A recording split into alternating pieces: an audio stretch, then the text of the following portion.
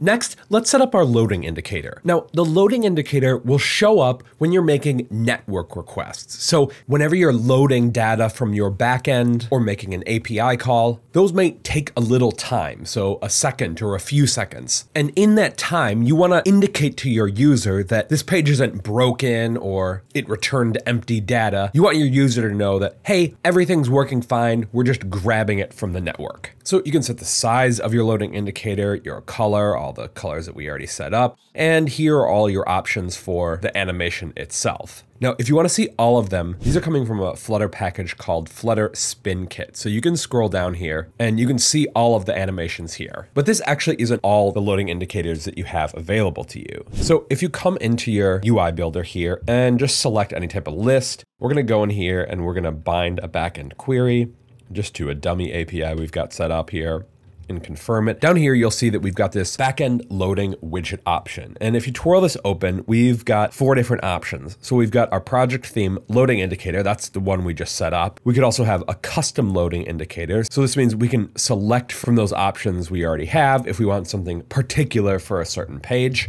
And if you're not seeing it, you can just click this View in UI Builder right there. And you've got the same options as before. And you've also got a component option here. So if you set up a component in your projects, you can show that component. One option here is to do a shimmer effect. And we have a video on it that we've linked below. But this is a common UI pattern where you show the basic architecture of what will actually be loaded, and it just shimmers. So you see what the UI is going to look like. So you're visually moving the user closer to the final UI. But you could also have anything in here because a component is just anything that you define, that you package up as a component. So you could have a Lottie animation or arrive animation in here. And the last option is an image. And you've got all the customization options you normally have with an image. Now, one thing to note here is you probably don't want to set this as a network request because you're already waiting for a network request. So if you use an image here, you want to load it as an asset. And it could be a static image or